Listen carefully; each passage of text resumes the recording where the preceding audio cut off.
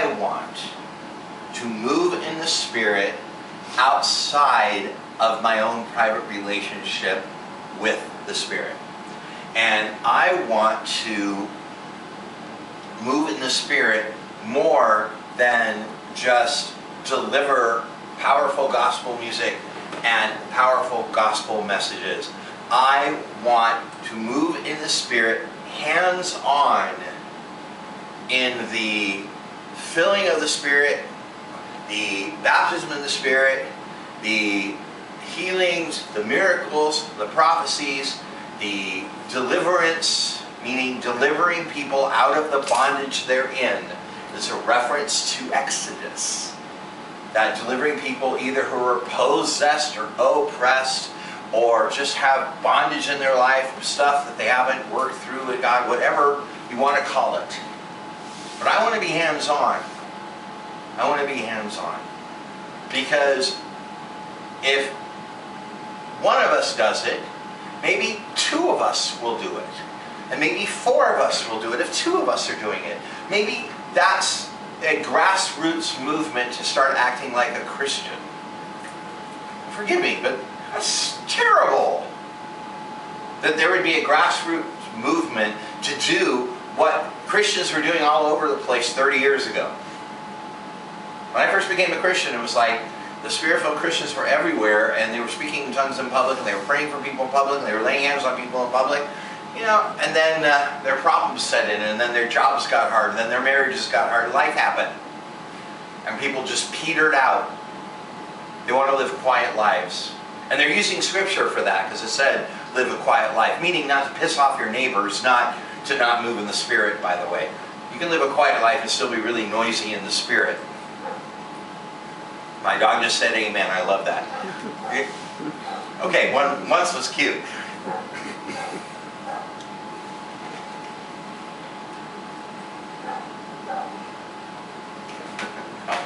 Are you doing the dog? Oh, that's so nice. He's trapped in the corner. So all of a sudden you hear the sounds of Ace bashing through the gate, and him and Jeff screaming, and the sound of gurgling, and then it gets really quiet. Oh, they're both quiet now. Okay. It was nice knowing him for as long as you have, right? So, in conclusion, I would say, now what do I do?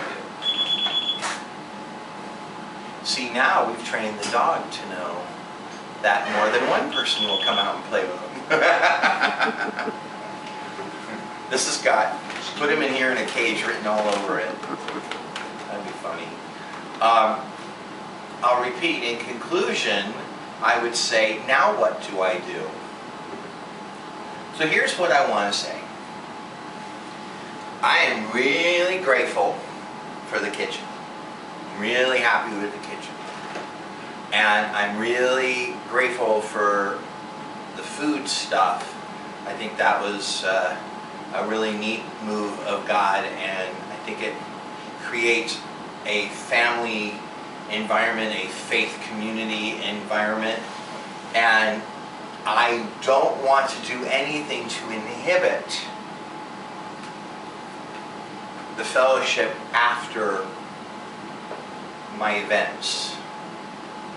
But I also don't want my concern of inhibiting the fellowship after the events to limit what the Holy Spirit can do in these walls. So, I'm going to say something for the sake of TV land, and then we're going to turn that baby off. So I'm going to say this. I have said it before, but I want to make sure it ends up here.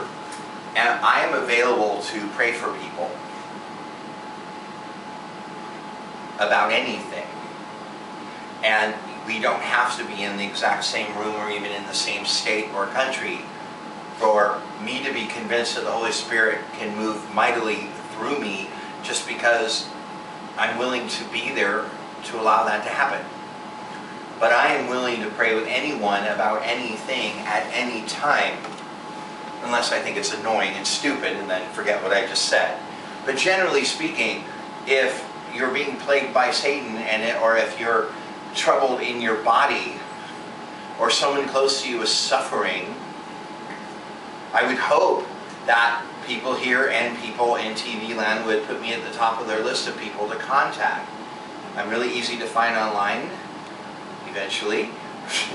Not tonight, my website's down, but until it all gets fixed, I'm really easy to find online, but you really can find me online somewhere, even now. And write me and I'll call you and I will pray with you anytime and expect nothing in return except a praise report when God moves. Now you can turn that off. Now for the rest